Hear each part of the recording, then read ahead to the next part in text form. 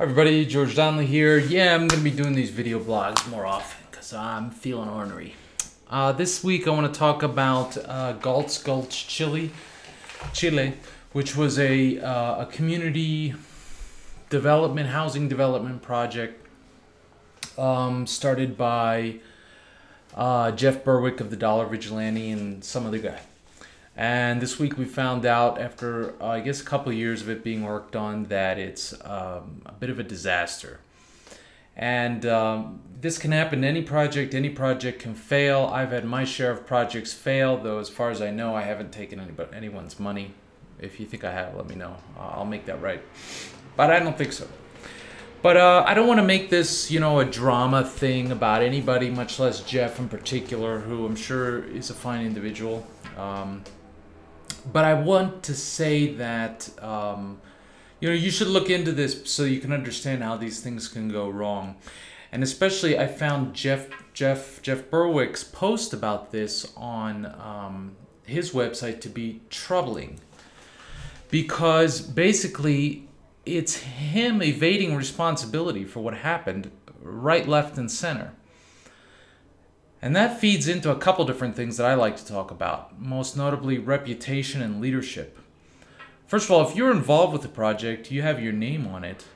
You can't later on say, well, I don't know, I just kind of let him run with it and I didn't know what was going on and I don't know, and then he cut me out and I guess I'm not involved anymore, so I'm a third party now. Sorry, that doesn't cut it, man.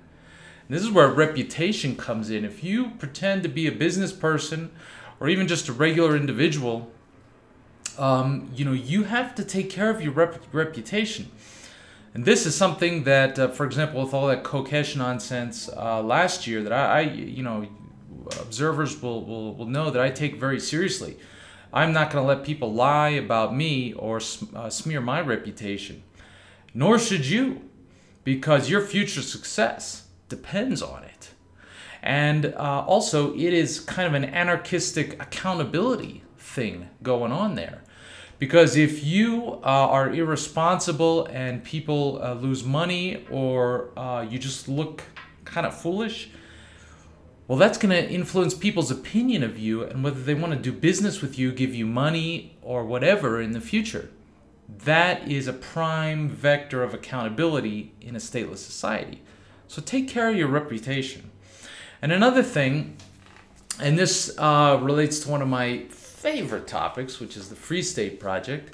I kind of fell into this conversation today where somebody was saying, actually someone who's very high up in the Free State Project Incorporated, and you would recognize this person's name if you know anything about the Free State Project, who basically said, Gulch Chile was a scam and it was a get-free-quick scheme and I hate these. And basically the only legitimate one out there is the Free State Project. I've had my, that's just ridiculous, first of all, okay? New Hampshire's not the only place in the world where you can go to have a little bit of extra freedom. They don't have a monopoly on projects of that kind. There's the startup cities, there's seasteading, there's the Blue Ridge Liberty Project, and there are other things that are going to start up. And there are other areas of the world where there's even more freedom than what you'll find in the United States. So, and anyway, Gulch Chile was not a get-free-quick scheme. Anyway. But the point I want to get to is leadership.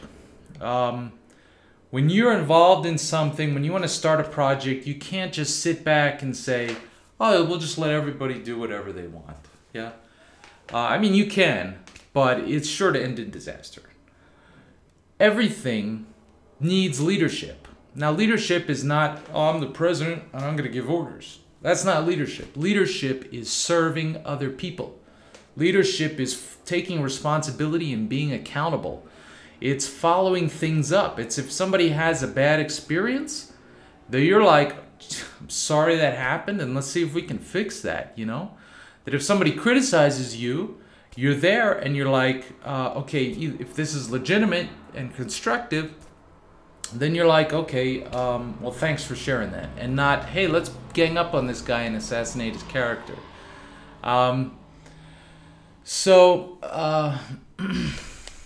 Yeah, so when you're thinking about whether to buy into a place like Gulch Chile, and there's actually another one in Chile administered by a guy I know, and it's passed my initial smell test when Gulch Chile didn't, called Freedom Orchard. You can look that up.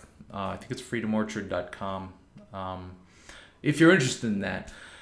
But just because there's a Free State project or a Gulch Chile or this other Liberty project doesn't mean that those are the only options open. And it doesn't mean that just because it's an ostensibly libertarian project or libertarians are involved that you can trust it. In fact, you should probably, turn up the dial on your sniffometer there.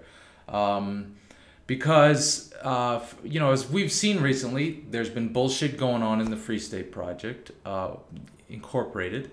Stefan Molyneux using copyright to get his way.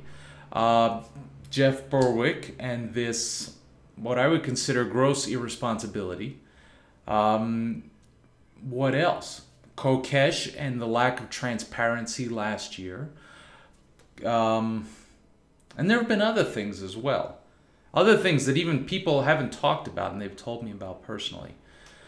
So, if you want more freedom, you don't have those, the options that are on the table are not the only ones.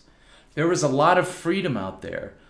We think sometimes that we train ourselves to think that the collapse is coming, they're going to steal our gold, they're going to take our guns, and it's prison planet out there, but it's not. There are a lot of options out there, and think about what's right for you. Don't just think about what's right, what's the hottest libertarian option in the moment, but what's right for you, and really test it out, and look at it carefully before you commit. Because bottom line, you can have freedom anywhere. And also bottom line, none of us are testing all of the outer edges of the liberty that we have available to us right now. So that's my rambling video blog for this week. Thanks.